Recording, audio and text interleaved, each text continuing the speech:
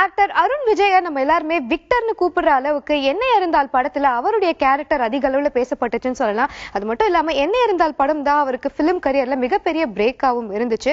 கௌதம் வாசுதேவ் டைரக்ஷன்ல மறுபடியும் அருண் விஜய் ஒரு படத்தை நடிக்க போறாரு அப்படிங்கிற ரூமர்ஸ் ஏற்கனவே வந்துட்டு தான் இருந்துச்சு. ஆனா இப்போ இந்த படம் பத்தி வந்திருக்கிற அப்டேட் என்னன்னு பாத்தீங்கன்னா, அருண் விஜயோட 25th மூவியை கௌதம் வாசுதேவ் மேனன் தான் டைரக்ட் பண்ண போறாராம். அது மட்டும் இல்லாம இந்த படத்துக்காக தான் இப்ப அருண் விஜய் பயங்கர தீவிரமா ஒர்க் அவுட் பண்ணிட்டு இருக்காரு. அவருடைய பிசிக்கே என்டையரா சேஞ்ச் பண்ண போறாரு அப்படிங்கிற அடிஷனல் நியூஸும் கிடைச்சிருக்கு.